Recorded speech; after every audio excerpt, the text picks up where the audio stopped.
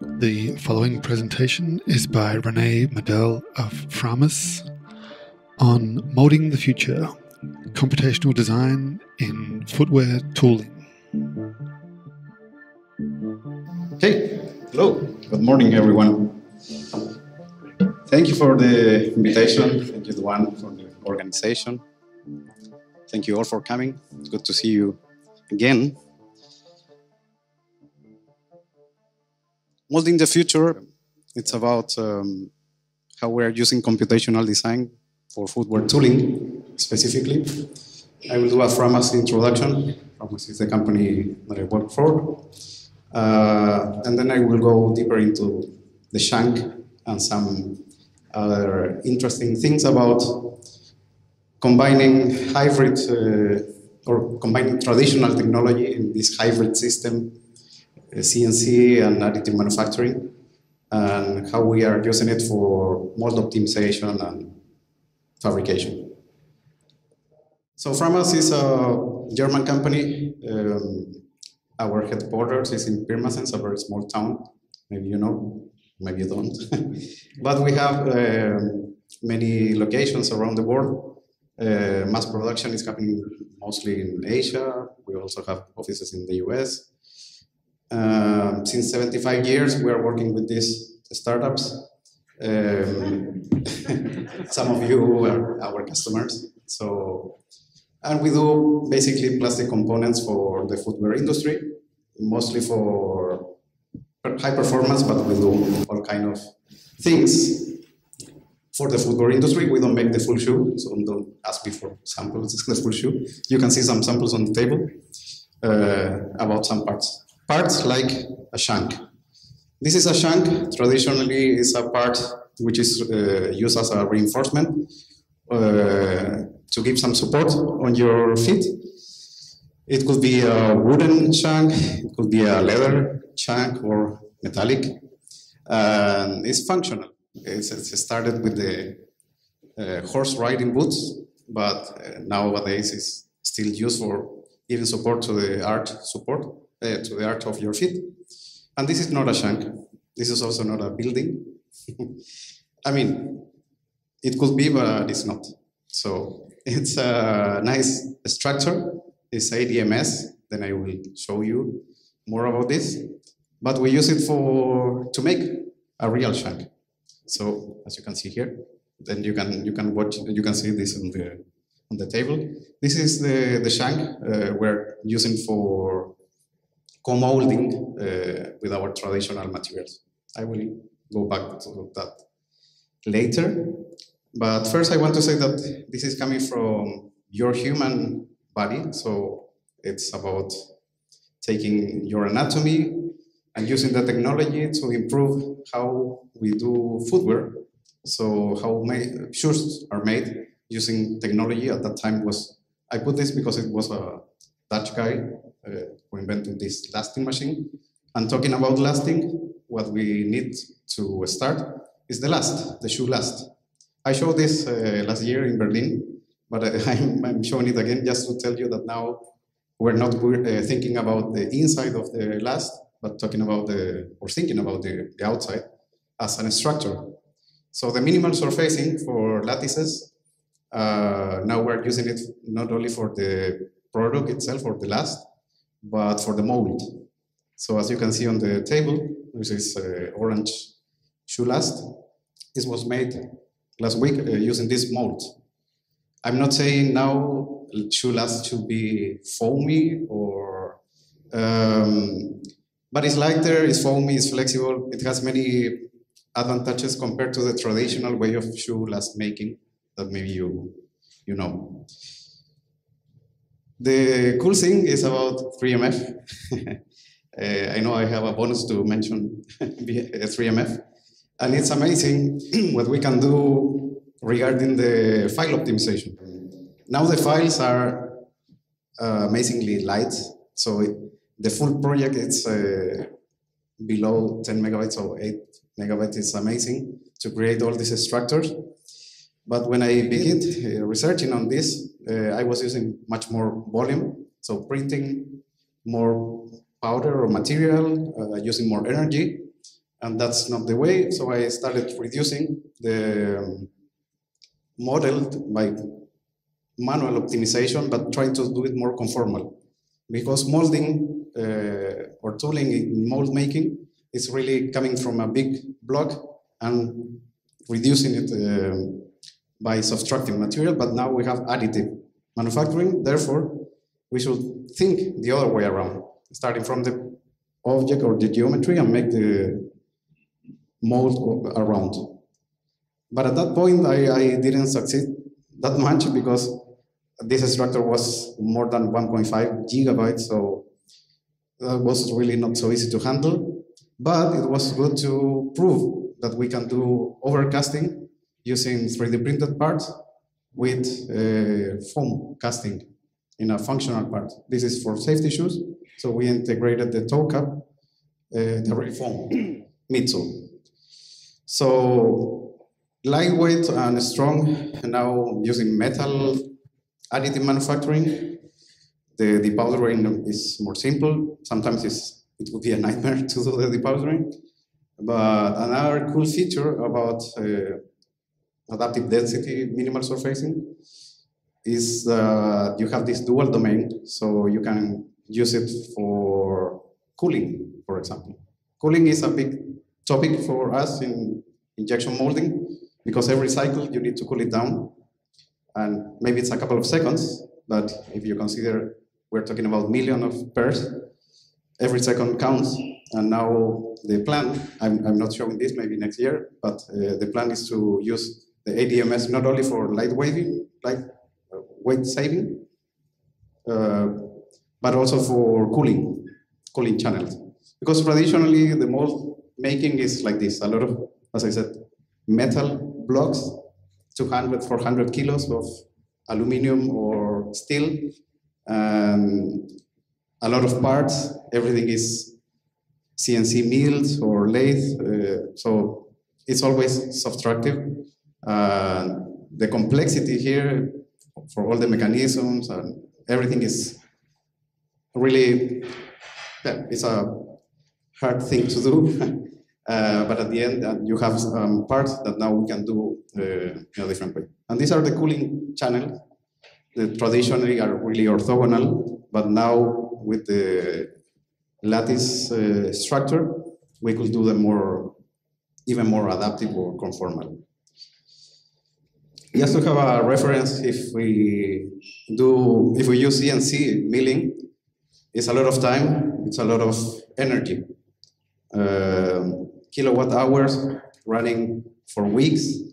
Our CNC machines, it takes a lot of kilowatts. So it's a lot of energy, and using any kind of 3D printing or additive manufacturing, we will reduce not only the material consumption, but also the energy consumption. That's why we are taking, for example, texturing using laser to not reveal the full mold, but just to scratch the surface, because we are talking about molds, hundreds of molds that they are being disposed. So to avoid that, we need to do some upcycling. And engraving, it could be laser or just printing some inserts or parts to replace this. So for doing that, we're doing this texturing, obviously in the digital way. So for not only for laser texturing, but also for 3D printing. So in this case, Boccia is for footwear design, integrated with Grasshopper. We can do really good wrapping using the UV qualities of Rhino. And again, lightweighting, I really enjoyed.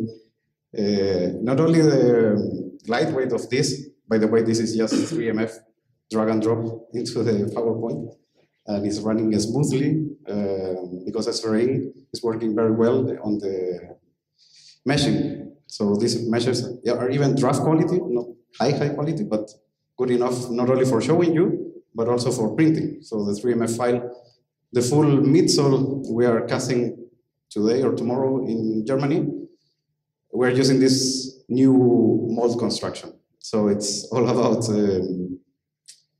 springs inside. Everything is only 6 parts, and Magix is taking everything completely. Here you can see the slicing. Inside will be the midsole, the foam, so we are doing the foam casting inside. It's just pouring, so it's an open mold, then we close it. It's very simple, but it's a pleasure to have some light files. So we used this last year to show in the DESMA fair. Again, to prove this part, in this case the shank, is in between.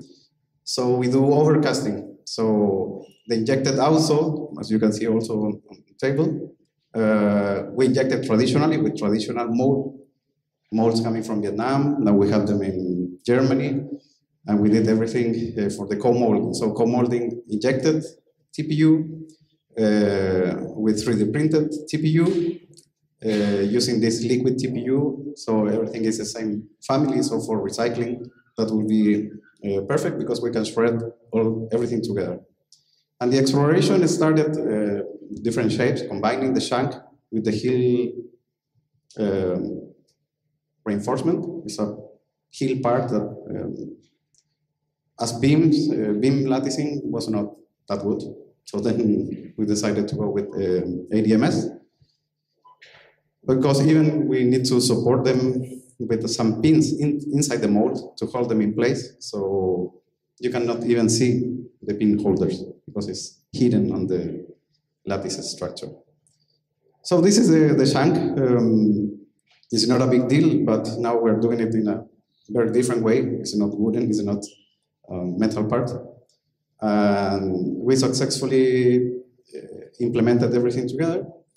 But before running the printing part, we did some simulation with intact inside Grasshopper. I'm not a FEA expert or analysis geek, but even I can do this simulation.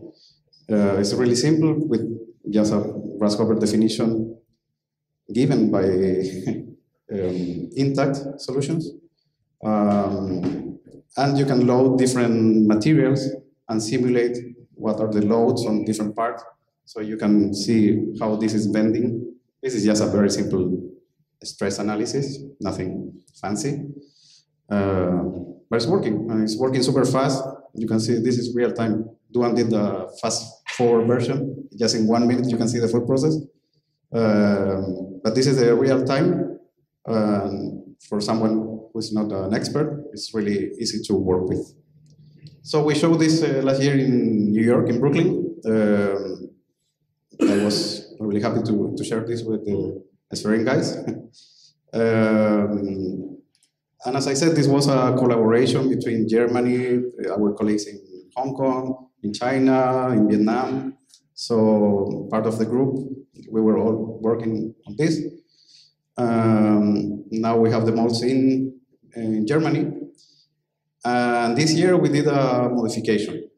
And in footwear industry, modifications are our daily business. So customers usually come with some, can you do this modification? Of course we can do, but this is internal modifications.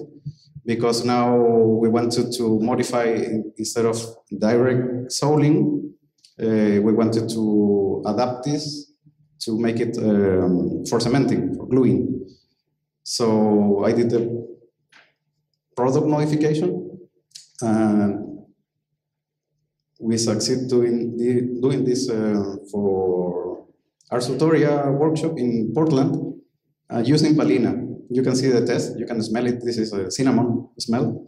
And Balina is this bioseries called the material. It's very similar to TPU. It's not high performance, but we can inject it as well. And again, co-molding directly with the 3D printed part, the injected part, everything foam. But now these white parts are 3D printed.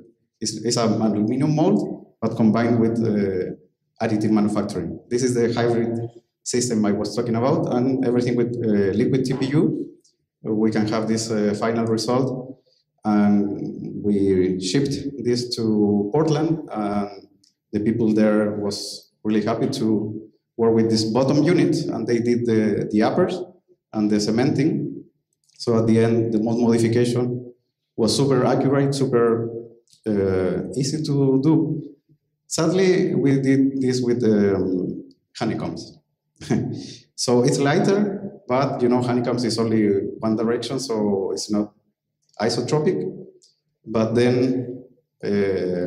I went for more research, doing not only honeycomb, but also TPMS.